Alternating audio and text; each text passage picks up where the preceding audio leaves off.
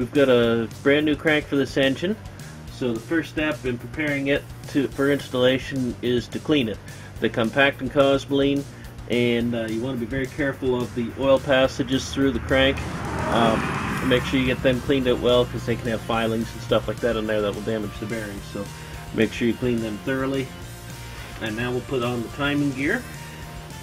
And when you're putting on the timing gear on the front of the crank, you want to pay attention, make sure you have your timing marks pointed out towards you. You probably can't see them on the camera. They're just basically center punch marks beside some teeth here.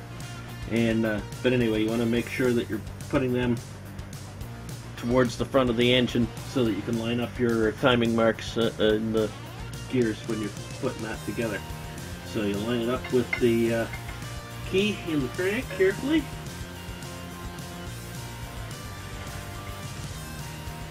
There we go. Yeah. And that one slid right on by hand. Sometimes you'll have to drive them a little bit. If you do, good heavy socket works nicely. It'll fit right on over top, and you can drive the gear down with it. You don't have to worry about that, not being super tight, because when the front pulley goes on there, it goes in and tightens against it. The key holds it from moving. It's not a problem. We have our crank all prepared to go on the block now, so now we prepare the block ready to set the crank in.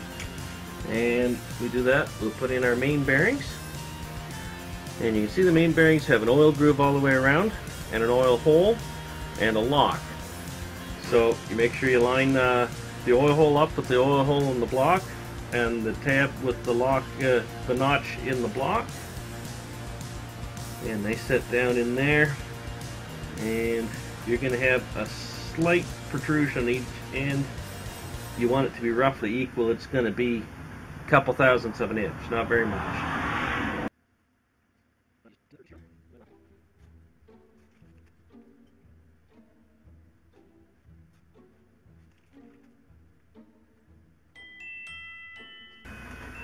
The bearings that go in the block have the oil hole. The ones for the caps have no oil hole. So we put these other ones aside for the cap. The rear main bearing is a flanged bearing. It has a flange in each side because it is the thrust bearing for the crank. I like this setup a lot better than some that have the separate little washers that go in there, because they can drop out pretty easy. These here are solid one piece. You don't have to worry about losing your thrust bearings. And it fits in exactly the same way as the others. Now with the bearings in place, we give them each a dab of oil.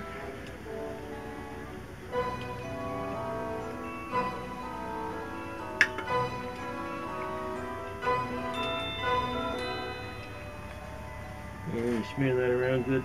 Make sure it's all coated, because the engine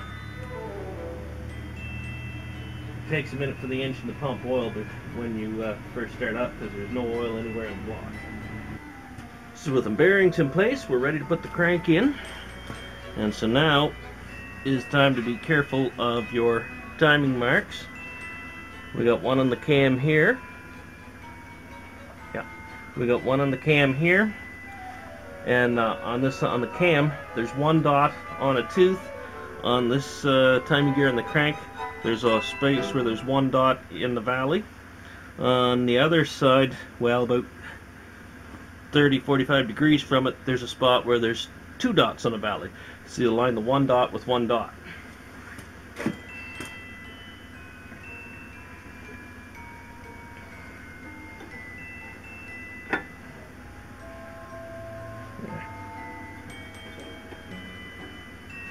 And that is sitting nicely in place. So now we prep the caps and set them in.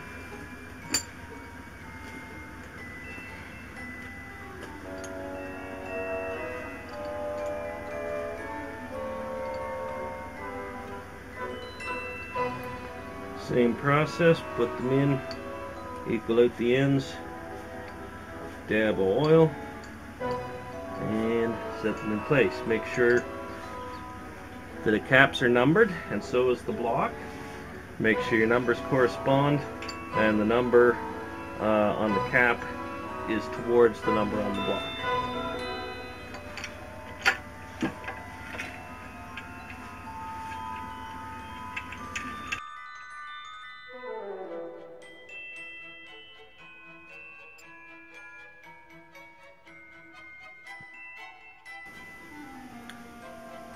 We're ready to tighten the main caps now. The specs call for 70 to 75 foot-pounds, so I'm going to do that in 3 steps. I'm going to just snug them up hand tight with the 3/8 drive ratchet. Then I'll go 50 foot-pounds and then to about 72 or 3.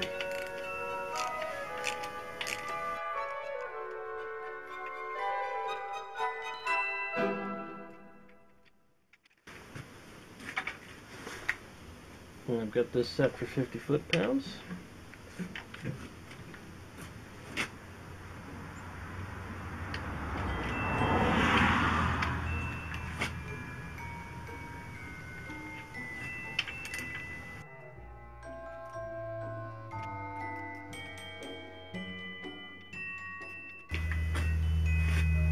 And the specs call for 70 to 75, so I'm going to set around 73.